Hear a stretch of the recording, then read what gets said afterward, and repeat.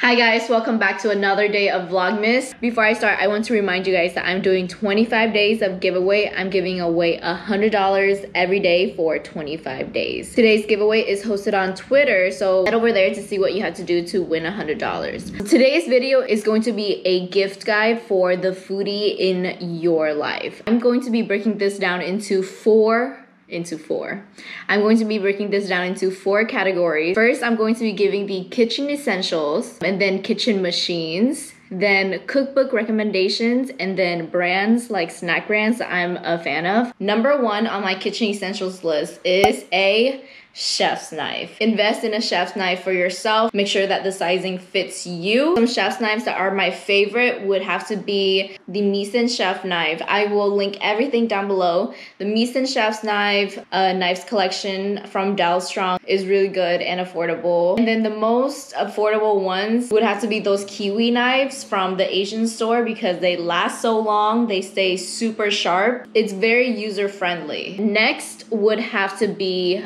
pots and pans, of course. I feel like if you just invest in 1 to 3 really good pots and pans, you'd be set. My favorite right now would be this brand called Our Place. It's called the Always Pan, and it's designed to be used in almost all of the kitchen situations. You can boil pasta, you can sear, you can steam dumplings. It's a really cool pan, and I feel like if you have a foodie in your life, getting them this pan would definitely feel like Christmas. Then another good pan that I feel like every foodie needs in their life is the cast iron. It's kind of tricky to take care of it and to clean it properly, but it seriously makes the food really delicious, and I feel like it's worth it if you give it to them and then they can just invest a little bit of time and effort to research how to take care of a cast iron, and they would be good. And if you tell me that I can just keep 3 pans, I would have to pick my Always pan, my cast iron, and my just like my stock pot, and I would be good to go. Okay, so next item. A lot of people don't really think that this is needed, but thermometers. Once you have a thermometer in your life, you will be more confident in your cooking for sure.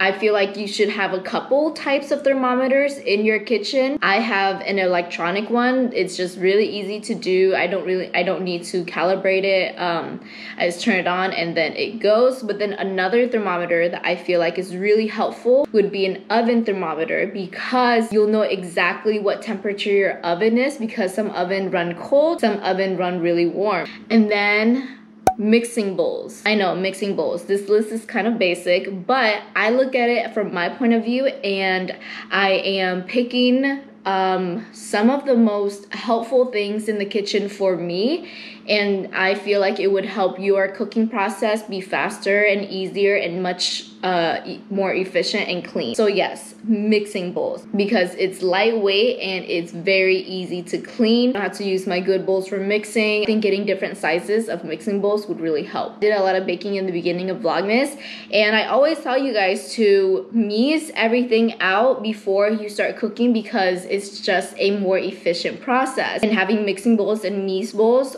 would just help with the process of getting everything ready and measured out. Speaking of measured out, the next item on the list is a scale. I think having a scale in your kitchen is just so helpful, because you can be exact when you're following recipes. You don't have to eyeball it. You can be more confident in what you're doing because you're getting exactly what's stated in the recipes that you might be following. With baking, because a lot of times baking recipes include grams. Maybe you need help distributing meat or whatever it is. Having a scale in your kitchen is just very, very helpful. Next up on my basic ass list is measuring spoons and measuring cups. It's so important to have measuring spoons and measuring cups because they are not the same, okay? Speaking of measuring cups, there are 2 different types of measuring cups. Let me show you guys the difference. So this is the type of measuring cup that I use for liquids. When I'm pouring milk, water, sauces, anything,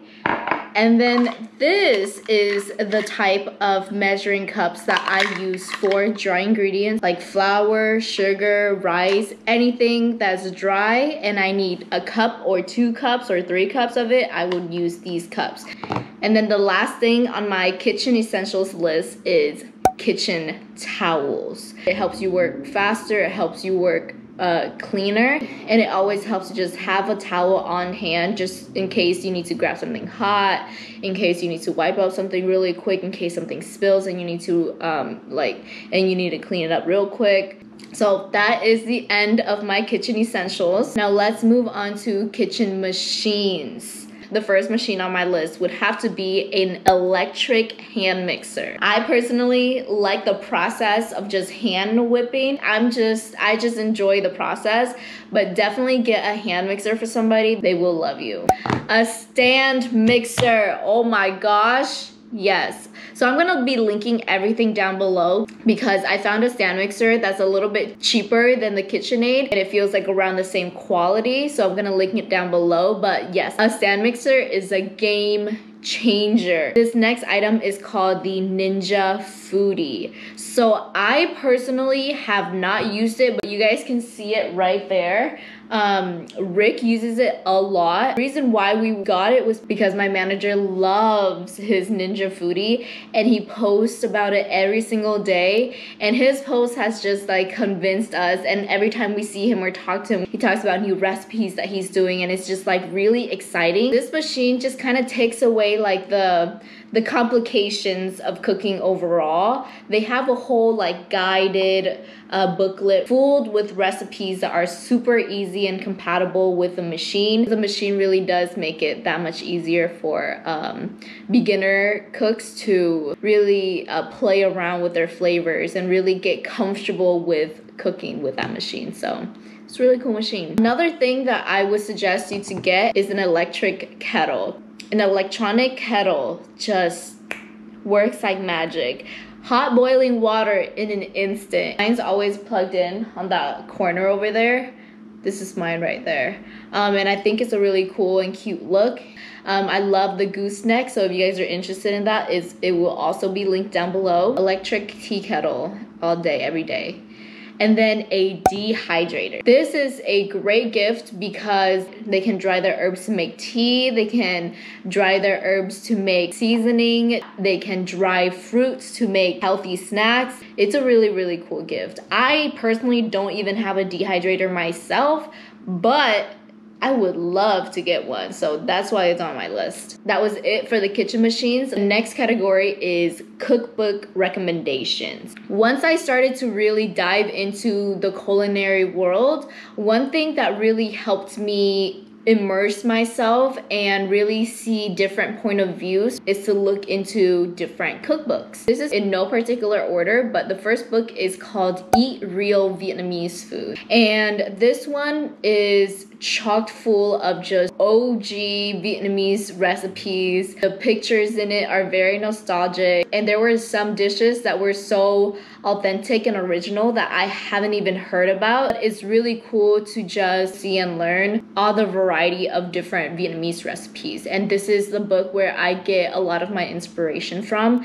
to make my own recipes. The next book is called The Science of Cooking.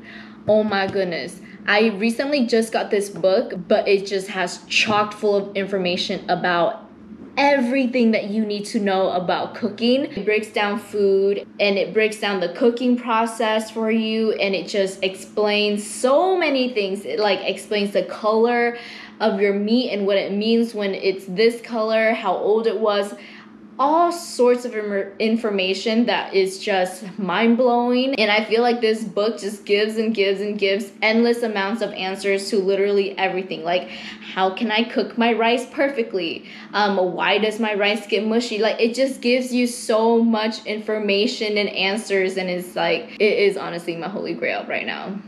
And then the next one would have to be Cravings. Either the first one or the second one, both are out of this world. These are really, really good recipes. It's just really cool to see somebody just being really proud of their authentic flavors and really putting it out there into her huge audience.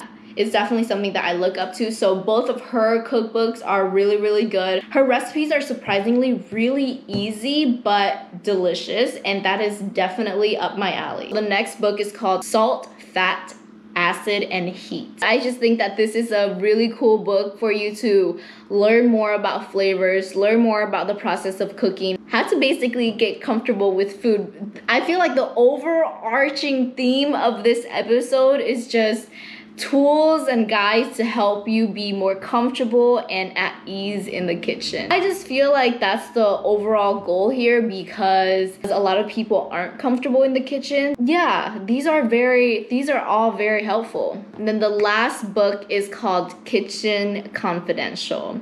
Now this is by Anthony Bourdain. He is a huge inspiration for me. He's one of the first few people that really helped me connect with my own roots through his show, because he went to Vietnam, he would eat Vietnamese food. The way that he would talk about Vietnamese food was just so comforting, and that was the spark that really ignited something in me to explore this world of food and connect with my culture through it. Just to get to know somebody that was such a huge inspiration to me, and to know about his insights and his journey. It's just really inspiring. So definitely a book that I recommend. Snacks, my favorite part. This is in no particular order, but one brand that I have been obsessed with recently is called Sum. Now this brand sells starters.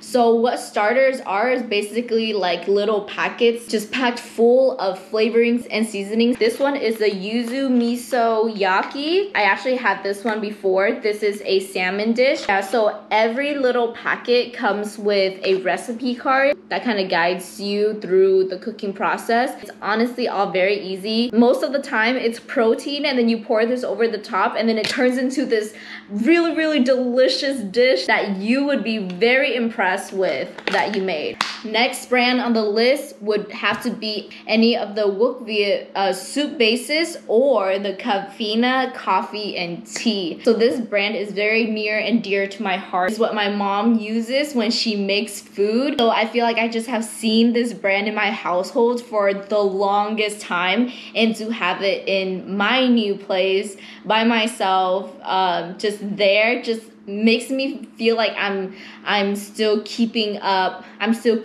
with the flavors and the tradition. I have a code, and if you use that code, you'll be supporting me and supporting my channel. The next brand is called Irvin's Salted Egg. This brand started in Singapore. They're known for their salted duck egg fish skins. Recently just launched the salmon skin. This is a US and Canada special, nowhere else. Anything with salted duck egg is delicious, but Irvin's just do it so well. So it's an amazing gift. And then the last and final snack would have to be chicken skin. So we all know pork rinds and pork skin. This is chicken skin. Literally fried chicken skin. They have different seasonings. They have chili lime. They have buffalo wings. They have salt and vinegar. They have barbecue bacon. All of the flavors are out of this world, I promise you. And that is it for my list. I stand by every single recommendation on this list. I don't care if it was basic or boring. I personally think that every single one of these items are helpful to me and helpful in my opinion. So I stand by what I recommended. I hope that it helps you guys out. Make sure to enter the giveaway, and I'll see you guys tomorrow. Bye.